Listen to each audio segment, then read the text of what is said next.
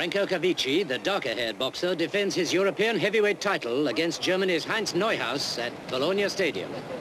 The Italian dominates the fight from the early rounds with close body blows, slamming his way past the challenger's famous right. A right and a left brings Neuhaus to the canvas. The ref pulls Cavicchi away and starts to count. The German's up after a count of 8.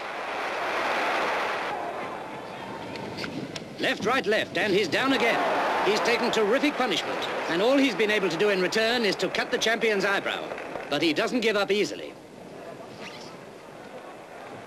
Cavicchi goes straight in again and has the challenger on the ropes, and with a tremendous right to the ribs, puts him on the floor again.